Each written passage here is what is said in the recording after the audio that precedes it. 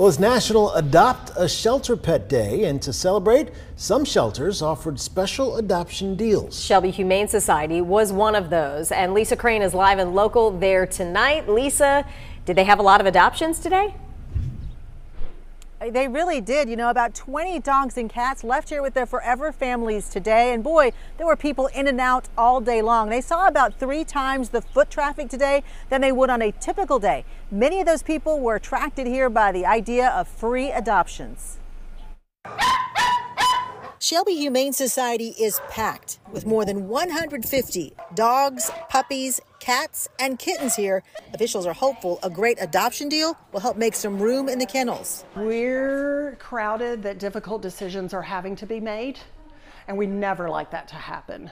But sometimes it does have to happen. That is the nature of being in the shelter business. Susie Heiser did her part. She adopted this sweet pup she's already named Rosalie. We have been thinking about it at least for a month. We had a dog that died, and she was 12, and so her name was Rosie. And then we've been thinking about it, talking about it. Rosalie was free and came with all her vaccinations as well as microchipping and spaying. But if you just can't commit, you can always borrow a pet for up to 7 days with no cost or obligation to adopt. You can even come for the day to take one of our dogs on a hike. You can go to Oak Mountain, take him out for the day.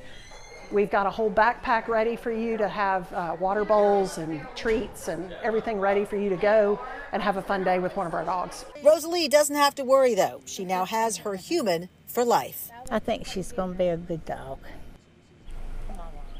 I think she is too. Now, the Greater Birmingham Humane Society starts its Clear the Shelters event tomorrow, runs through May 15th. Adoption fees during that time are $25.